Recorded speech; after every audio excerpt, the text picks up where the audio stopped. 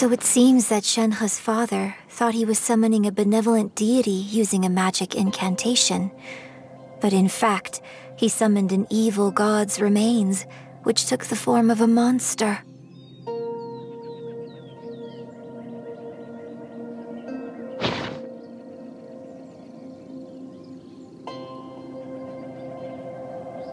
His obsessive yearning for his deceased wife led to a terrible tragedy.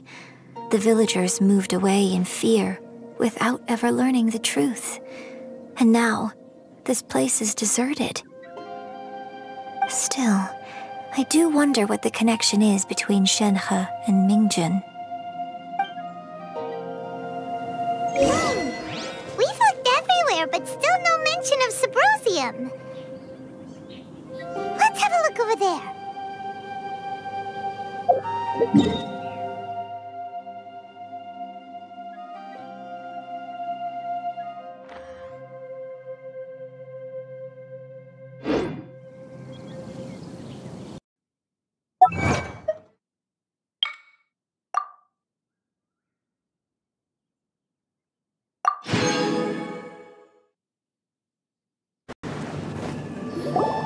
One year when I was back visiting, I heard a story about a white-haired adeptess from a merchant passing by.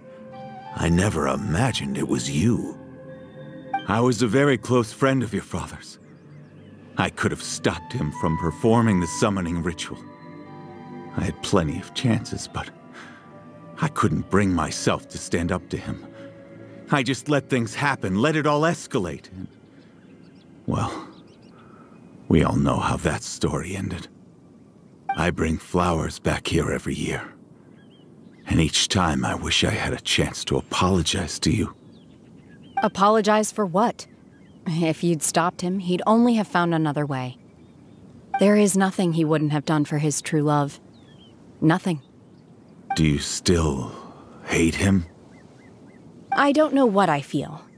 I'm told my fate is to bear the curse of calamity, so my master bound my soul with red ropes to curb my aggression.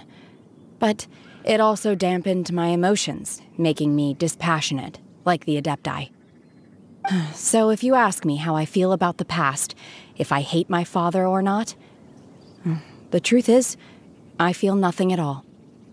It must have been so tough for you all these years. Shenhe, we're back!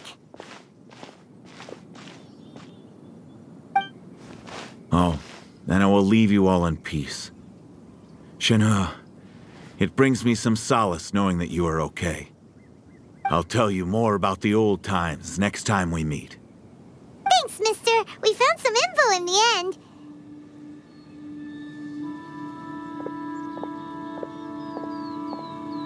Shenhe, look! This tells us how to find Sabrosium. All we gotta do is go to the middle of that lake. Let's go then. Miss Shenhe, there's something I'd like to talk to you about. Just now, in the village, we found your father's diary. It turns out that many of the details in the Divine Damsel of Devastation are not true to the facts. So I'd like to change them. Why? I know I say that opera always deviates from the truth, but now that the main character is standing right here in front of me, I cannot simply dismiss your lived experience in favor of my father's fiction. It's okay. I like your version. My master once said that the day I learn how to use my strength for the good of others is the day that I can truly become part of human society. So, I hope that one day I might be brave enough to stand up and protect others, just like the girl in the opera.